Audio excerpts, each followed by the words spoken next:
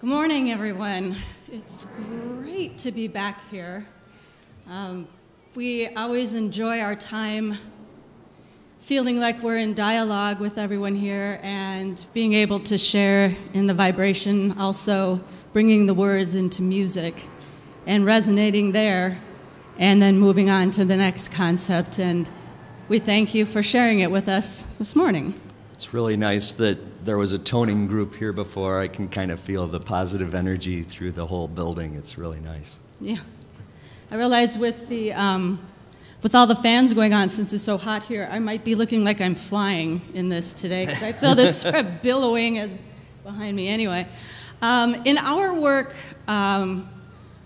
we have two aspects that we focus on in the vibrational world. But it encompasses all of the frequencies that bring us into wholeness. And our company, Resonating Wellbeing, is featuring all of the new things that have come into our life, but we have been together doing music, I full-time for the last 25 years, and we've been a couple for 24 years now. So we do have some personal masculine and feminine energy and wisdom to share on that level as well as on the vibrational level. And with our work, we love to look at all the different ways that our vibrational energy can help us to understand our wholeness. And with the topic this morning, which is balancing the divine masculine and feminine energies, we're going to talk a lot about harmonizing and how that is and how that brings us into an energetic oneness. One of the new areas that we've been going into is studying with Dr. Jeffrey Thompson in Carlsbad, California. He was featured in the movie Heal, and he has a biotuning system that finds the vibration of your state of homeostasis. And one of the interesting things that came out of that was we found out that Dianem and I actually have the same frequency when it's down to a 1/100th of a half step. So there's a 1 in 1,200 chance of that. So it was very interesting when you divide a half step, which is like just one white note to one black note on the piano, by 100, that we were matching in what our homeostasis is based on our heart rate variability. Right. Do you want to talk about the binaural? And the next piece of that occurred to me as we were thinking about this topic of divine feminine and masculine and mixing energies, then I realized in our biotuning, one of the first step is basically finding a frequency that's your peak, your optimal, where you're harmonizing, where you're balanced, and there's a lot of energies that cross over there, and when you have that crossover, that particular frequency is your optimal, and we use that then to include in the soundscapes that we create. But the second part is a voice print. And when you take a voice print, because it's so unique to you, and you add it into the soundscapes, it really connects a lot of your identity, and it moves you into some places that maybe it was a little harder to go into for yourself before, and supports you like nothing else. So during the time we were finding our voice prints, I thought, well, that's interesting. They're very close. How odd, because we have this other frequency that's the same pitch. I looked at it again for the exact sense, which is the 1/100th divider that you have, and we were 0.5 away in hertz, which basically means in our voice prints, we are binaural beats. We're just off this much, or we're just differentiated just a little bit in what you use to create the binaural beats that you put into the music. And so in naturally just going about our lives and being who we are and talking and singing and creating, we're constantly oscillating this idea of creation and of expansion. And that was really interesting to know. And I thought to myself, I wonder if that's true for other couples who've been together for a while, or other best friends, or your children. I just think that's interesting. In our work with biotuning, we will find out how that relates with people. Anyway, I thought that was cool. Yeah, the other part that relates more to feminine and masculine is our brain dominance. It takes that into account as well. And I'm more right brain dominant, and Dianem is more left brain dominant. So we've sort of got that masculine, feminine, traditional characteristic as well. Right, yeah, that's typical. And that surprised me at first, because I was thinking, for me and for Jage, I feel like there's a lot of crossover in that. The energy, when we're talking about it between the two of us, we always talk about the yin and the yang. We're talking about frequencies. It's a very small percentage of the time that we would talk about or refer to the feminine or the masculine of things. So it was really neat the last couple weeks to have that on topic, on our minds, and the wonderful conversations that we had, sharing experiences of how we relate to that, where it came from for us, and why we don't generally spend a lot of time there, but how we naturally just groove that way. So. Divine feminine and divine masculine can kind of be a charged topic for people, so I'd like to go through a very short visualization just to kind of set the tone and help everyone relax. And what I'd like you to do is to imagine that you have a small control panel, and it has 2 buttons on it. One button says play, and the other says pause. And first, I'll describe what the button does. The pause button, it puts everything outside of this room on hold. Life just pauses for you. It has an automatic reset when you leave, so it'll pop right back when you go out the door. But for now, I'd like you to press your pause button and put everything else on hold so you can be present in the now. And then the play button, you'd think it was to start things playing again, but in this case, the play button is to give yourself permission to play around with ideas. You don't have to identify with what you thought before. You don't need to decide whether or not something's right for you in this moment. You can just play with an idea, see how it feels without any prejudgments. So for right now, I'd like you to press your play button. And with that, I'd like to start discussing the divine feminine and masculine from our point of view. Everyone's point of view is very different on it, whether or not something is feminine or masculine. And one of the ways I learned that is that when I was growing up, it became apparent to me that there was an imbalance in feminine and masculine energy around me. And that became apparent quickly because both of my parents pointed it out to me constantly. If there was a commercial on TV, how it was sexist, or a movie, how the roles would be sexist in that, or the pay discrepancy that was out there, or the opportunities for jobs being different for men and women. And so they made that very obvious to me.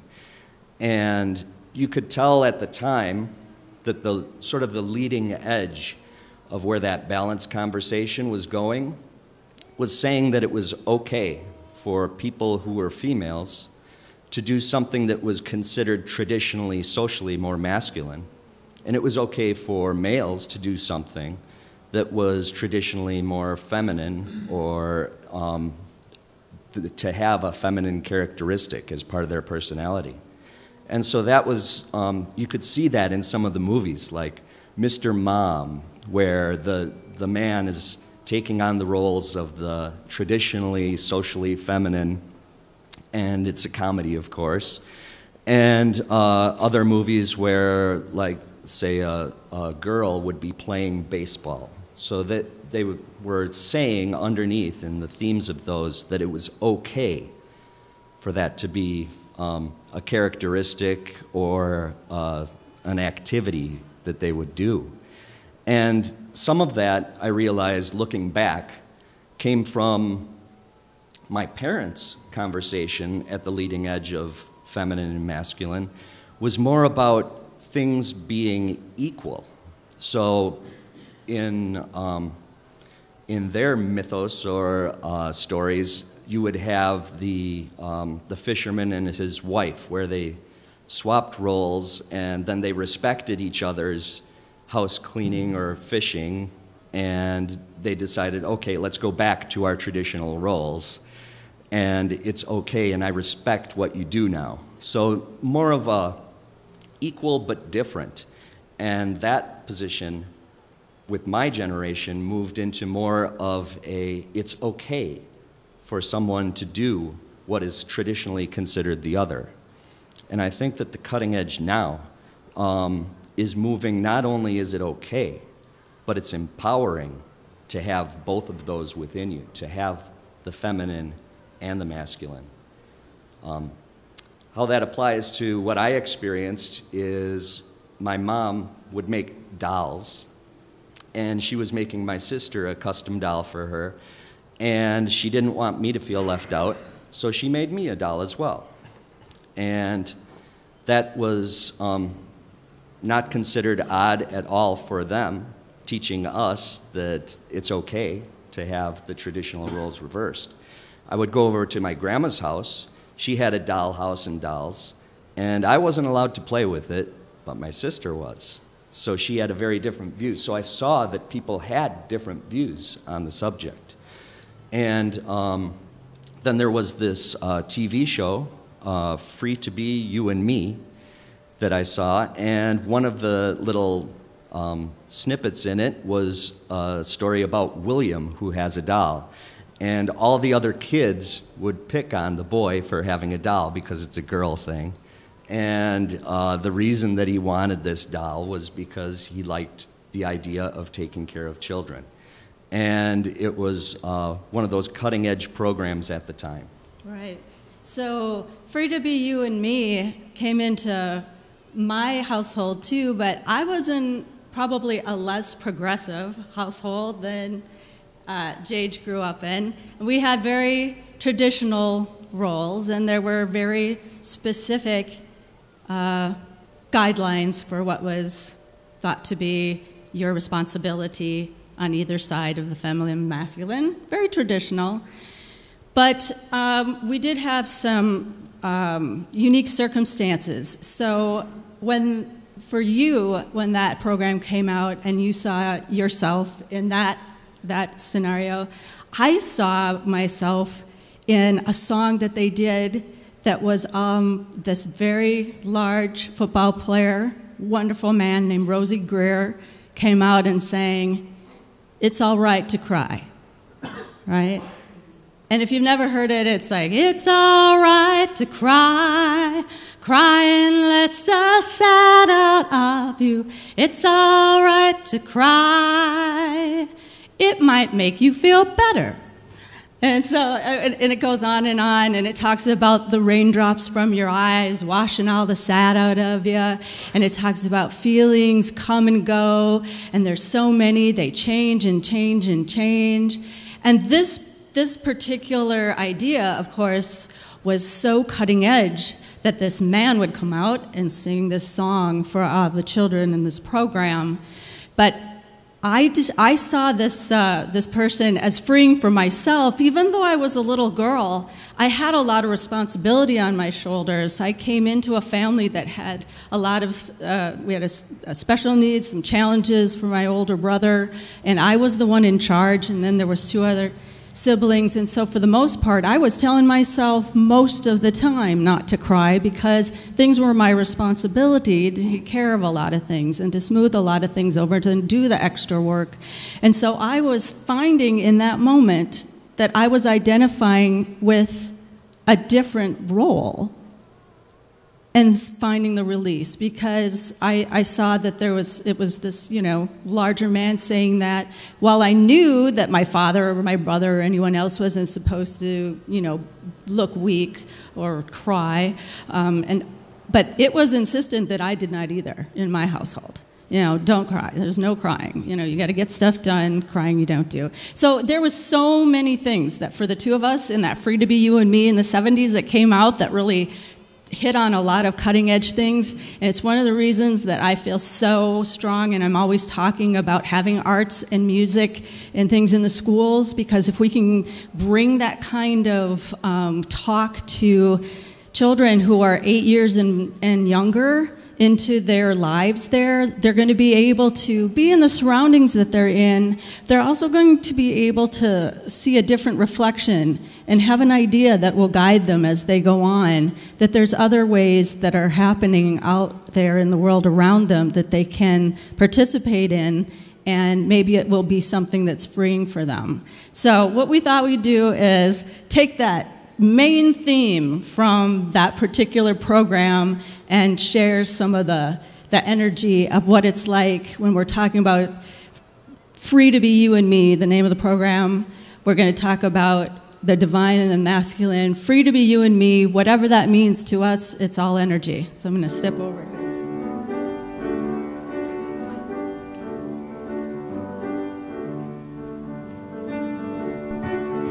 I wish I could clap and do this at the same time, but this... Go ahead. Let's feel that.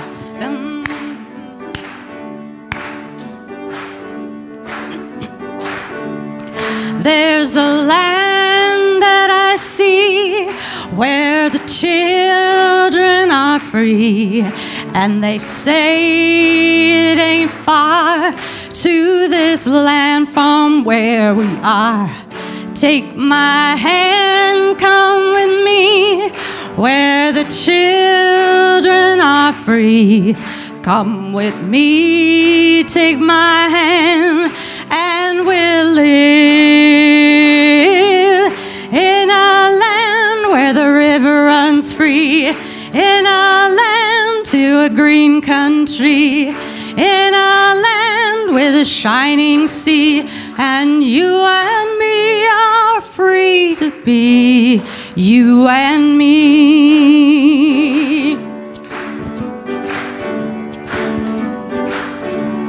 I see a land bright and clear, and the time's coming near. In this land, you and me, we will walk hand in hand. Take my hand, come along, lend your voice to my song. Come along, take my hand, and sing a song. For a land where the river runs free, for a land through the green country, for a land to a shining sea, for a land where the horses run free, and you and me are free to be you and me.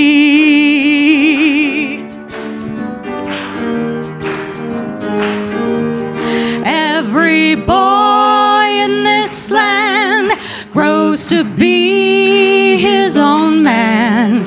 In this land, every girl grows to be her own woman. Take my hand, come with me, where the children are free. Come with me, take my hand, and we'll run to a land where the river runs free, to a land through the green country, to a land to a shining sea, to a land where the horses run free, to a land where the children are free, and you and me are free to be. And you and me are free to be. And you and me are free to be you and me.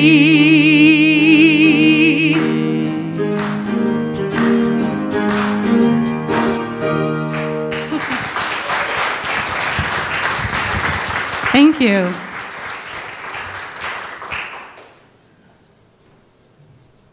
So hopefully we feel a little little freer, that get a little bit of clapping energy and all that out.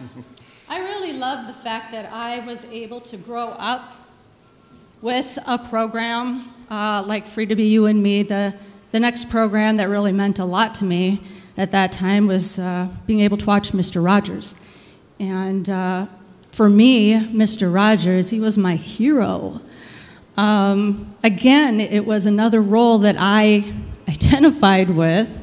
Again, seeing a male in this position who was talking to children like they were an equal, and he was expressing a lot of leading edge conversation, and he was using his crafts and his skills with music and his ideas with puppetry, and he could get onto a lot of areas where it felt safe to talk about things that maybe in other areas it felt a little bit too risky. And being that I was a very, very shy child, I wouldn't speak at all outside my family or my very best friend. For a lot of years, I sort of struggled with being able to voice anything, to the point where in my school days in kindergarten and first grade, my teachers would have conference and tell my mom to make sure I spoke up in class or my grades would go down, and it just made a lot of pressure for me to try to figure that out. But when I found a way to imagine and listen to Mr. Rogers talking in conversations, and that he sung out the most vibrant things, I learned to sing first and sing out my most vibrant things. And then I learned to be able to share that with my words. So I just want to give an homage to him because I love that movie has come out again to celebrate him and to reinvigorate the need, I think, that we should keep fulfilling to share with creativity and with a vibrant sense of ourselves. So I appreciate those cutting-edge places that we grew up with, and I hope they continue. One of the things that tends to be sort of a clincher when it comes to figuring out what's feminine and masculine is when we start to identify, well, I'm a male, I should have just masculine, right? Get rid of the feminine. Or I'm a female, I should be more feminine. Let's try and avoid those masculine traits. That all kind of stems from how we categorize things. This is one way or this is the other. And the categorization itself isn't a bad thing. Our brains do that just to help us get through the day. If you see a pattern, you want to be able to predict what's coming up the next time you see that pattern. So the actual categorization in itself isn't a bad thing. It's something that we want to do. And anytime we perceive something, we are going to put it in a category because we have to interpret what it is. And really what's happening is it's our own perspective, which comes from the society that raised us, our own experiences. And so it's actually telling us more about ourselves at the same time, what our perspective is, when we can be aware of how we're categorizing things. And so, like, for instance, if I'm thinking, is this something big or is this something small as far as a physical object? And I take a hair. Well, I go, well, that's something that's small. Now, if I'm looking at things as a scientist and I'm taking things from the point of DNA, how big is that hair? It's ginormous. So it's really showing us what perspective we're looking at things from. And something to remember when we're thinking about perspective is that we can shift our perspective. So when we're categorizing things, it's telling us what our perspective is that we're looking at things from. When we're looking at animals, I know that, I can classify and categorize things as, well, this is a bird, or this is a mammal, an amphibian, lizard, insect, fish, whatever. But as soon as I start to figure out those rules and something comes along like a platypus, then I go, oh, that's not a bird, it's not a mammal, so where do I put that? Well, that tells me what my perspective was when I was looking at it. I was thinking, oh, you know, I know all about birds, I know all about mammals, and then there's the platypus, and it says to me, how can I revise the way that I'm categorizing animals, and why am I categorizing animals in the first place? And it's just to try and predict, you know, okay, that's a bird, that's going to behave like a bird, that's a mammal, that's going to do these mammal-like activities. But really, I don't need to have that sort of categorization. And when I notice that categorization, I can open up and be more reflective and be open to not knowing how something's going to behave.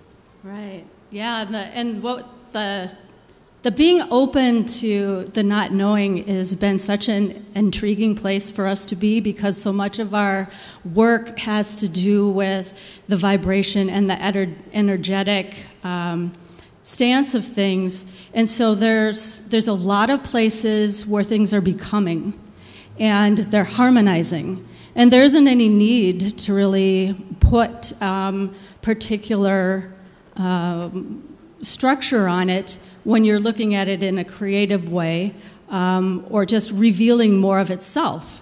And so when we look at ourselves in the masculine, feminine, just reflecting on this, we had a lot of conversations about how we were looking at the energy, the yin and yang. We were looking at it in the perspective of one. So for us, there isn't a this and a that, a yin and a yang. It is a whole that moves. And when it's over here, it's moving this way and it's moving that way.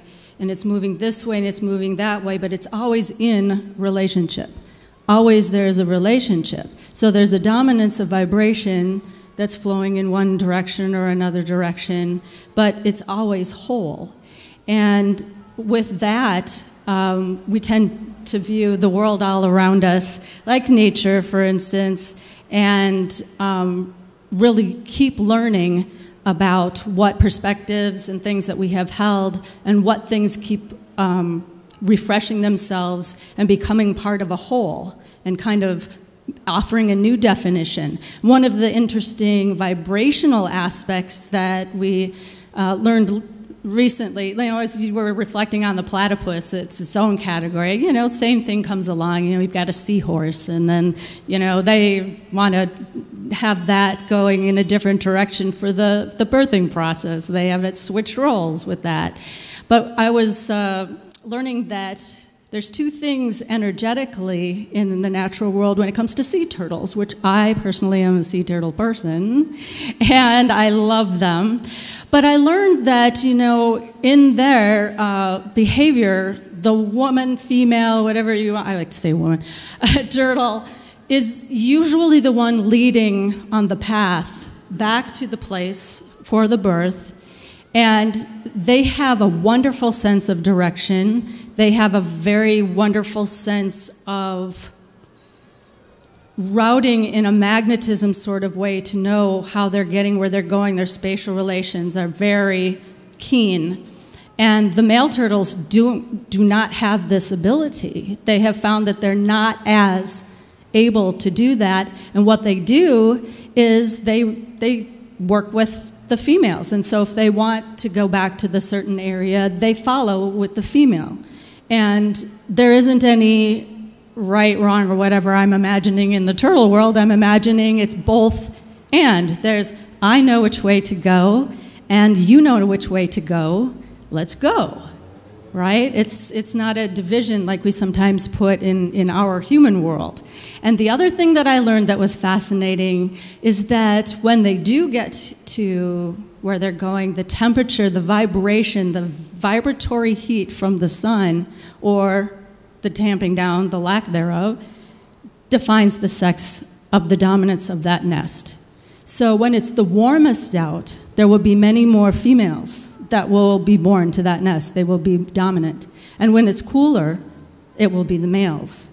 And I found that that energetically is interesting in a wholeness You know, where does that fit into the wholeness of the picture? It was just another way of nature revealing another perspective, another facet that we can consider. So we love to remain open to all kinds of things that, you know, the traditional roles of our parents, the roles that we grew up thinking that we identified with or that we had when we were children. And we love to just take everything we've learned and have it be both and, be able to include everything and expand that to be even more. So I thought I'd follow that up with the vibratory feeling of a song that most of us will know that does come with a very rich story from around the same sort of time period of when things were moving into that 70s when Free to Be You and Me and topics of who are we were coming about. And it's just nice to open up and be able to say, I know all this and I know all that, and there's so much more I want to know, and not knowing is fine.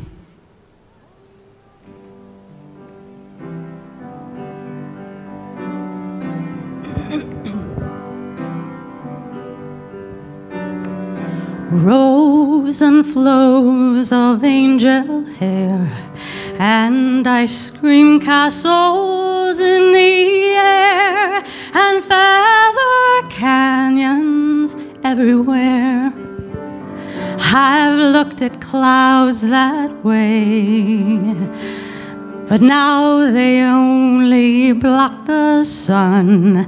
They rain and snow on everyone. So many things I would have done, but clouds got in my way.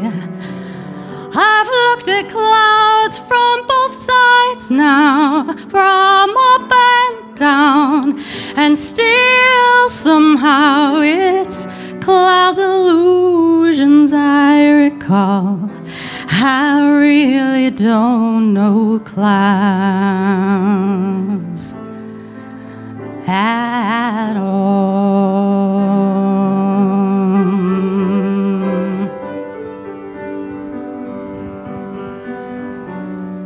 Moons and Junes and Ferris wheels, the dizzy dancing way you feel as every fairy tale comes real. I've looked at love that way, but now it's just another show. You leave them laughing when you go, and if you care, don't let them show. Don't give yourself away. I've looked at love from both sides now, from give and take, and still somehow it's love's illusions I recall. I really don't know love at all.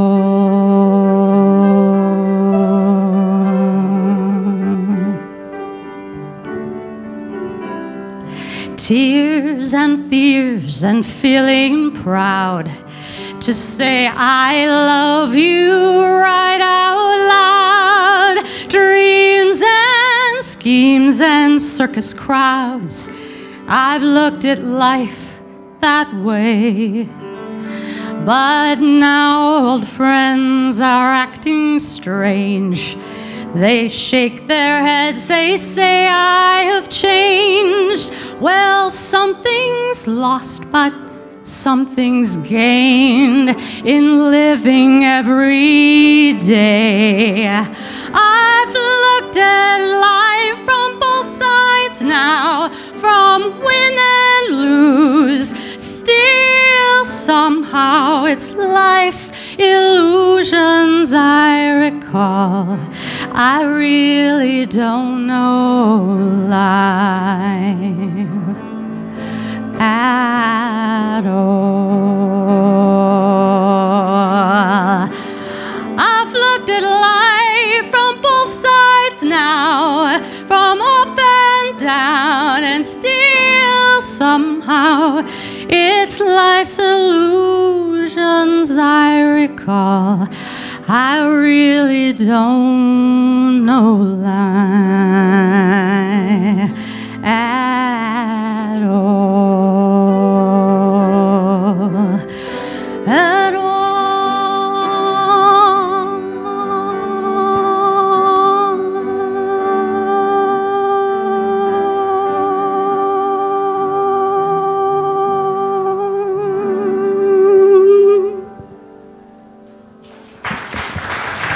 Thank you.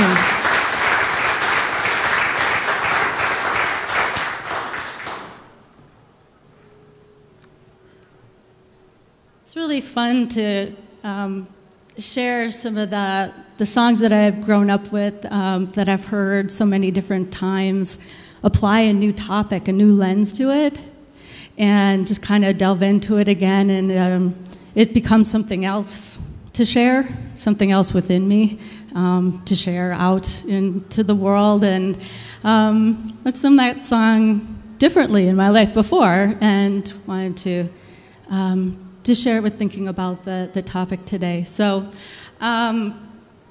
if we're going to feel into our power, we're going to I look at things from all sides. I try to do that as my lens. Most of the time I'm looking at things musically, hence vibrationally, and as resonance. And when we want to continue to stay in our power, I think it's up to the feeling sense, to use all the senses of feeling and energy to be the first lens to look through, and then layer whatever else is around me on top of it. And it led me to a question.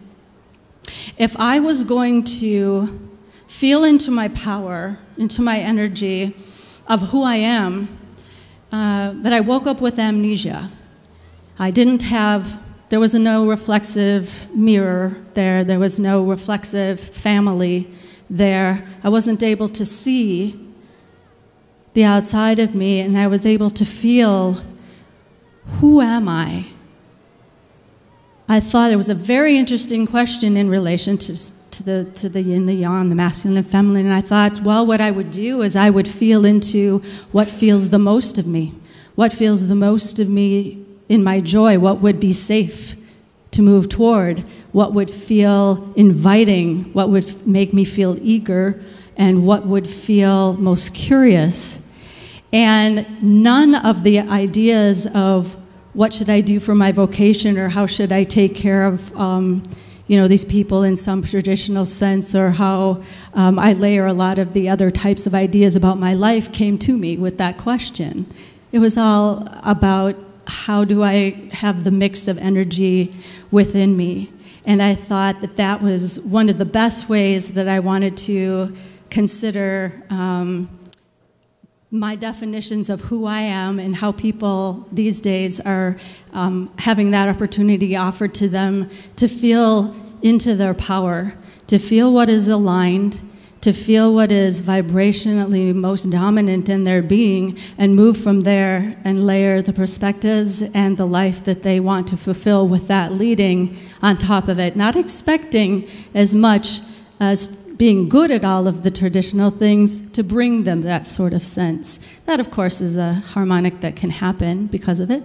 But I love and applaud from a musical and vibrational standpoint. That's a true essence of where things begin in the vibrational, then they become the manifest. Back in 2003, before I was talking about alignment and vibration, I would always connect emotionally and with what I knew and feeling very much so when I was doing music. But outside of that, when I was doing computer programming or identifying who I was, it wasn't very much to do with emotions. It was very intellectual. So I considered myself a very smart person, very based on my brain. That's where I was, not necessarily in my heart, which was kind of weird with the music being the other side. But so then in 2003, I found out that I had a brain tumor.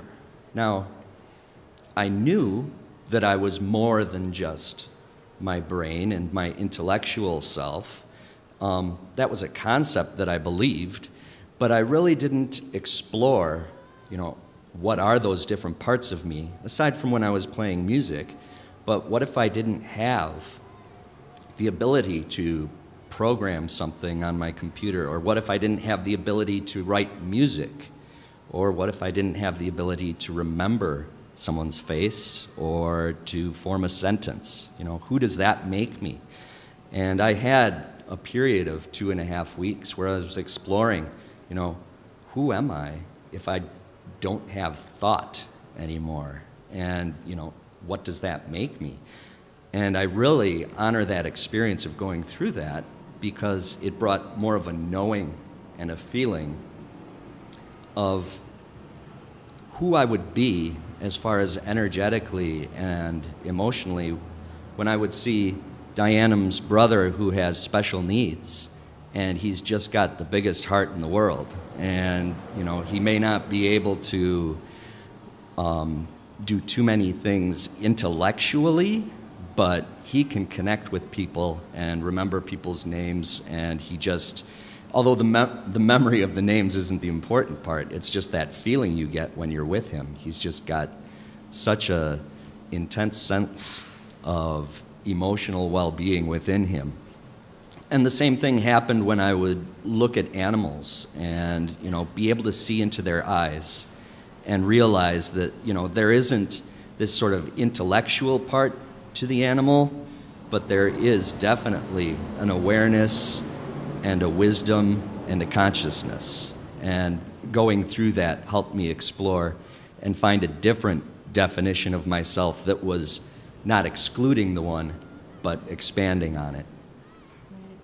So the awareness comes in many different ways, and every time I enter this building, I have an awareness that for many years, I wasn't able to come into the building because I wasn't able to walk up the stairs. And then for a lot of time, I pretty much thought that would be the way things would be. I was very grateful to have these things available here on the video so that I could see them at home.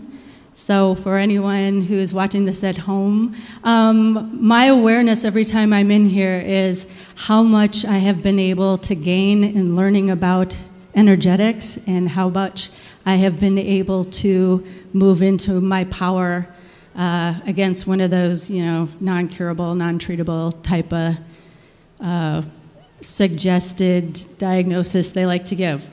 And my wellness journey, I'm aware every time I hear it, it fills me up, and that naturally comes out sharing words and sharing music. I give thanks in every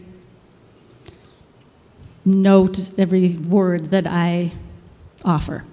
And so I chose for this last song one that has very specific aligning words, and I offer it as a way of understanding our power in a sense of feeling, and a sense of connection, in a sense of resonance, and a sense of all possibilities. I got to see this artist, meet this artist, and many others who I admire, who I bring their songs out into the world. But she's an award-winning musician from Posse Fest, and Marcy Baruch, and I love this next song I will share called Inner Space.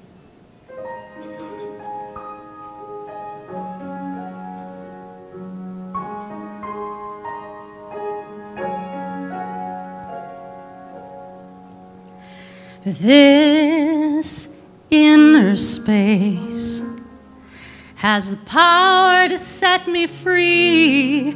It's the cavern of creation and the truth of you and me. This inner space, an eternity of time. It's the moment of the holy now, and the allness that is mine.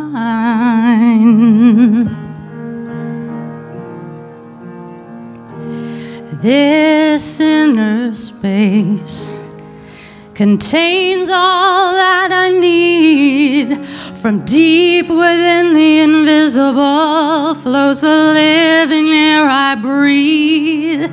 This inner space, it's flowing in my bones. It stirs my heart, it stirs my mind. It's every prayer I've ever known. And I say, breathe,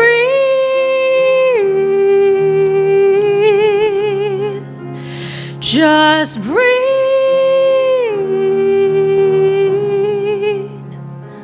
Now breathe.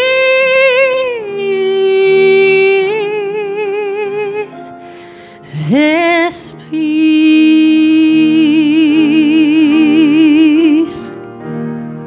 this inner space is the ocean of my soul.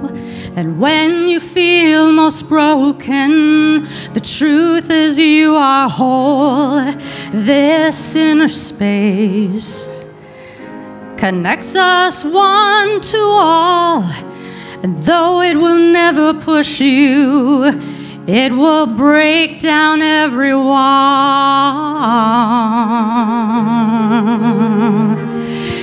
So I say, breathe,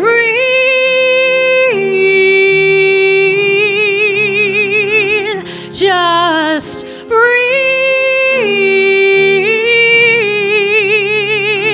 Now, breathe.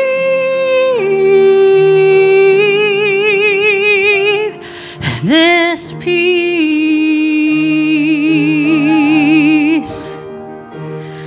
for this inner space invites us to renew.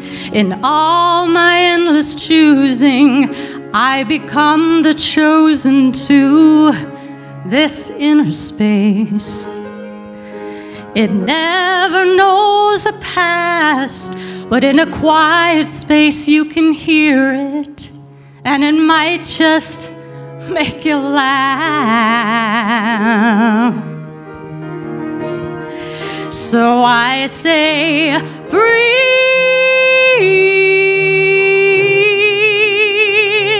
just breathe.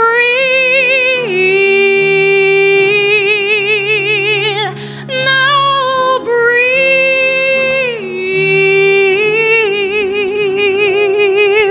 This peace of this inner space.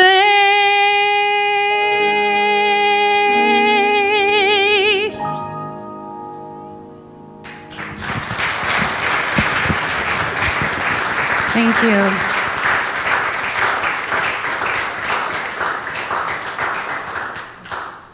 So that's kind of where we will leave it with the time we have today. The inner space, the inner resonance, that cavern of creation, the allness that we are, that's where your power comes, and your power can be in many different directions, in many ways. Feel first, resonate.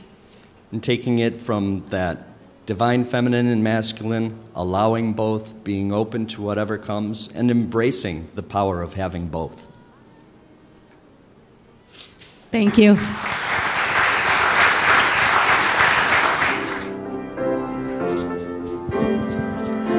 Wake up in the morning with the sunshine in your eyes and the smell of flowers blooming fills the air.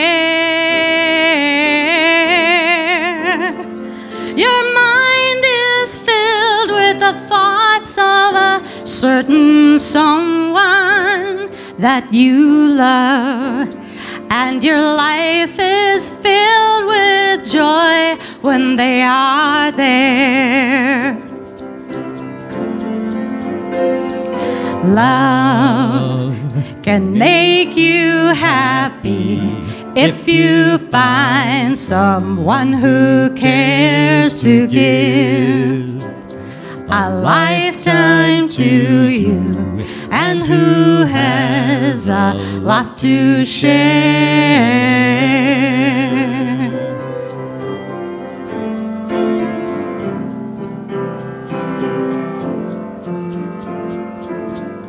La la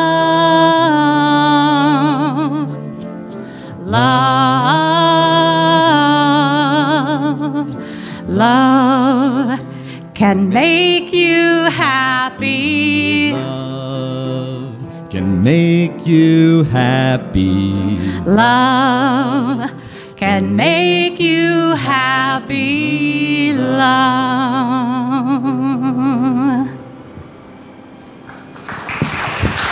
Thank you, everyone.